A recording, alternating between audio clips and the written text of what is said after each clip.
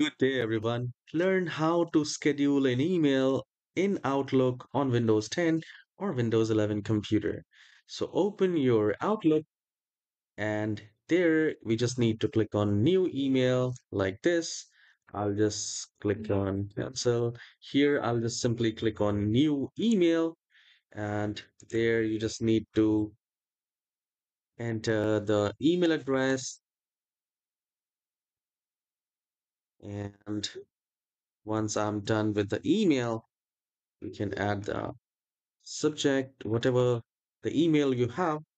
Once you are done with your email, now instead of sending it, you can simply click on this down arrow key just next to the send button. Click on that and click on schedule send.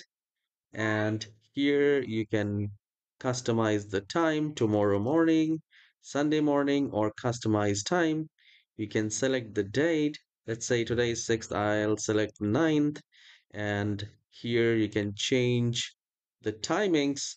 Please also make sure you have whatever the timing you have in your computer. According to that, you can send it and it will be scheduled. Now you can always Now it will be sent to your schedule email. You can always come to your drafts. There you can check your email, which is scheduled. You can see the message is scheduled to send on a particular date, and you can always edit your email address and the scheduled time. All right. So this is how you can schedule an email in Outlook. If you find this tutorial short and helpful, please hit the like and subscribe. I'll see you in the next video. Have a wonderful day.